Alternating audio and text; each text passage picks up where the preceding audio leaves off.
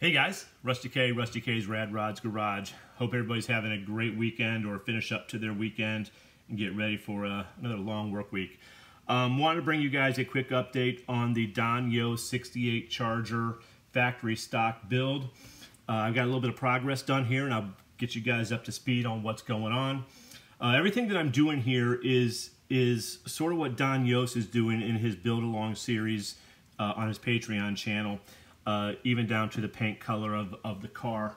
And I'm doing this to, number one, enhance my skills and also, I'm in no room or shape or position to do a tribute to Donn Yost because I can't do his type of builds. But I'm thinking about Donn as he goes through some health issues, and I do belong to his Patreon channel, so this is sort of like a I guess you can call it a tribute to Donn Yost, but everything I'm doing here is what he does, of course, not to the skill level set. So I'll show you what I've got going on. So you guys have already seen the body color, right? This is just sort of sitting here waiting. What I have done is I've got the interior almost complete. We've got the carpeting, we've got the photo etch seat belts, and the photo etch speaker grills back here. I did go ahead and paint the knob of the shifter white. And then, of course, we got the clear embossed powder as the carpet, and then sprayed it with the glossy enamel. So this is pretty much done. The door panels still have to go in. This is a combination of Molotov pen and bare metal foil.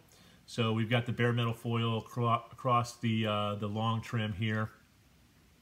And then I did some bare metal foil on these portions, and then the handles are Molotov pen. So we've got both of those complete. If you can see those, don't know if you can or not, but those will be installed. I am just waiting to finish up the dash. I've got some decals coming that I want to put in here. So once I get this finished up, I can finish the actual interior. I do have the firewall wired, if you can see that. This piece right here, this black, it looks like tubing, but it's not. Actually, I did want to use some black tubing there, but I couldn't find any for the gauge I wanted. So that's actually electrical tape just wound up into a tube and then used that. I don't know if you guys can see that well or not, but did a little bit of wiring there, did the drilling through with my pen vise and got that done. I do have the engine waiting. I've got it drilled for the distributor. I'm just waiting on my distributor for this. I do have a distributor that I could use, but I found one that I liked that Donn used that I wanted to use, so I ordered that. It's on its way.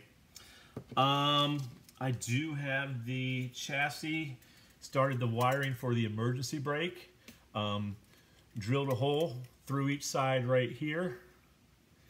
Fed this through the brake line. I may change this out to a different gauge because this is the emergency brake, so the cable, and I want to use this for my actual brake line, so I may go to a thicker gauge for the emergency brake cable.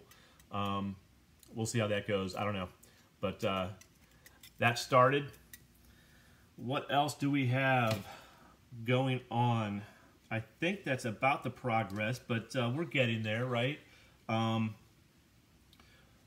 Everything seems to be going okay. We'll see once we start getting to some of the nitty-gritty with the engine assembly and the windows. I still got to do bare metal foil on the body, so we'll get that started at some point here. But the kit, like Donn says in his Patreon, this thing sort of goes together pretty good by itself. Not too many issues so far. Of course, we don't have a lot of assembly going yet, so once we start getting to the assembly portion, we'll see what kind of pitfalls I run into there. I do have this all painted up. This will have to be wired for the brake lines, the rear brake lines, so I don't have it totally put together yet.